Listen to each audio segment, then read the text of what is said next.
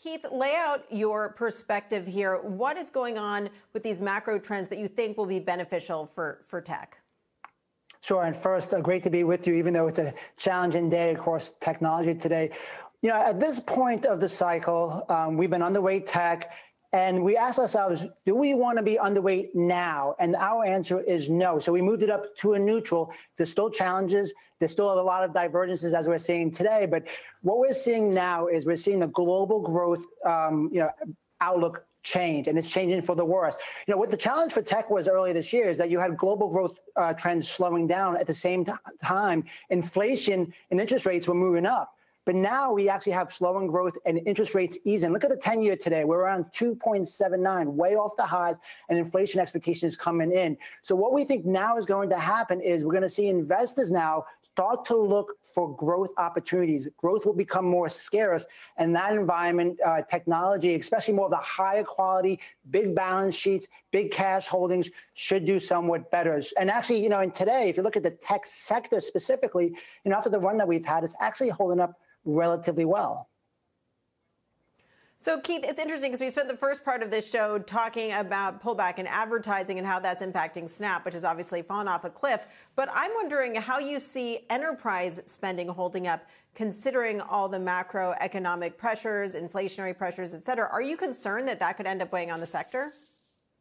Yeah, I think in general, we're going to see a slowdown in spending. And the question becomes, where is it going to be more acute? We are still underweight the communication sector. So some people think about that as tech, but that's been an area we've been underweight all year. And what we're seeing with Snap and some other names reinforces that underweight. But we do think as far as enterprise spending will pull back, but will probably be somewhat less so than, say, advertising, which is more cyclical. And then also think about some of the software sides. It's more likely that those things are going to stay because it's going to help with productivity, and you know, labor trends are still pretty tight as a whole. So it's going to slow down across the board. We just think there's going to be areas where it slows down less, and relative to other sectors, we think you know, tech will hold up somewhat better. Again, it's a neutral. There's still some concerns out there, but we do not want to be underweight, especially after what John mentioned was that sharp move down we've already seen.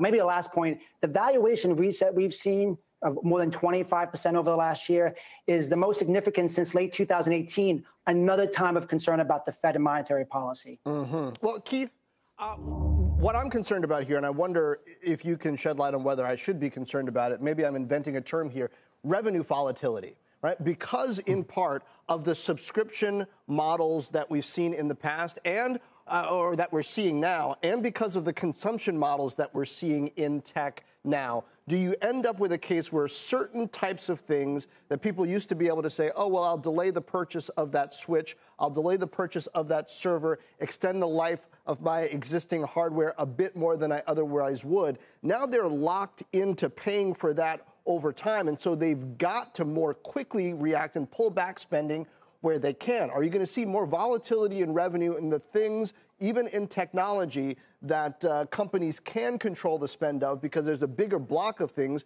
where they're paying consistently over time? Yeah, John, I think that's a great term, spot on. Hopefully that will be used in the future and we can coin it under your name. But yeah, I think there's going to be more volatility because, like I said, some of these contracts, especially on the business side, are longer term. And, you know, even though the labor force will likely start to soften somewhat, we're seeing signs of that. You need some of these tools to enable productivity to move forward. So I think you're right. I think like we're seeing today in advertising, where will we cut back instead? So I think that will create more divergences. And even with our call to upgrade technology to more neutral, it's going to be you know, more divergences within the sector. And again, that's why we're leaning towards some of these, you know, bigger cap companies have more diverse you know, business models, have stronger balance sheets, because I think the one thing that we feel confident about is things are going to continue to slow as we have all this tightening still, you know, working its way through the system. So the global economy is going to slow, and that's, I think, where you want to be, especially in tech.